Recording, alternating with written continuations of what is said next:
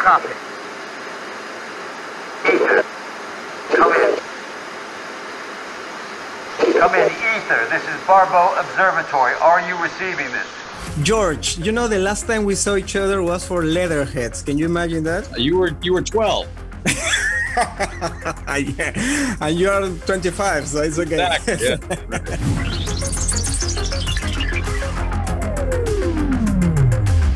Your design, your visual design is so cool because usually the science fiction movies are claustrophobic, dark in the space, and your spaceship is like a 5-star hotel. It's beautiful, it's organic, looks like a big bag.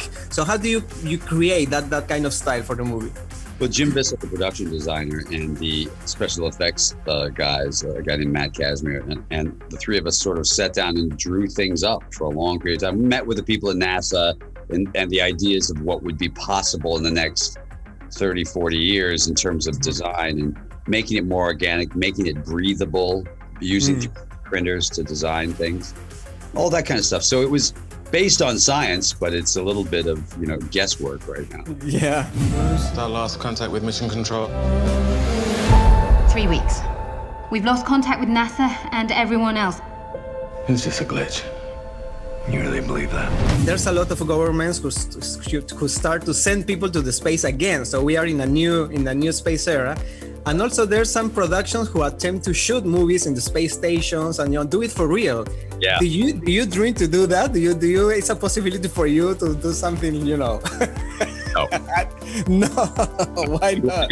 You want to do a junket in space? No. All right, so we're even. No, I won't. Yeah.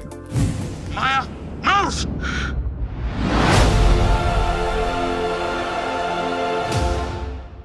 Do you copy?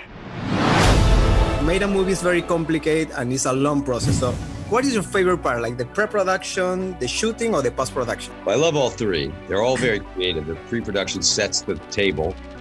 The production itself is easily the most fun because you're working with actors and you're working with a cinematographer and you're working with all the creative elements. And then the post-production is where you close it together and make it work as a story. But the production itself is the most fun because you're working with actors and they're creative and they're trying to fix things and you're trying to fix things and it's constantly adjusting. It's fun. Tell me, all the snow, all this beautiful location, how do you work with the elements? Because the weather is always complicated. So how tricky it was for you with the crew and everything there? It was tricky. We used a very small crew, very few people when we got out there because we knew it was going to be hard to do and we couldn't travel with big crowds.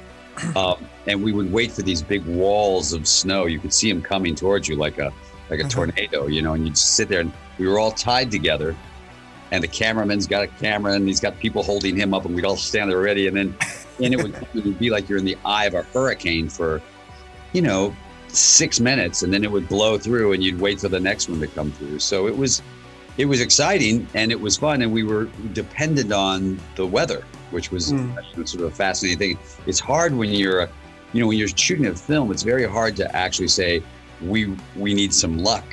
We need the luck of bad weather here, but we got it.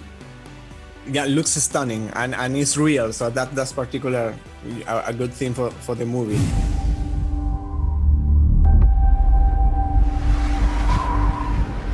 How do you feel the new era of streaming and big production and big Hollywood movies that we are living now? Well, I think it's great. I think that the more work we have, the better. All these streaming services. When I started out as an actor in California in 1982, there were 64 television shows at all, period, done. And then they did a few movies. So now there's, hundreds of thousands of jobs for actors that didn't exist before. So I think it's all good news for everybody. Definitely. Congratulations again. Thank you for your time and see you in the space. Yeah, and check in more than every 13 years or so. No, I hope so. No. Thank you, man. Thank you so much. That's why I have to contact them.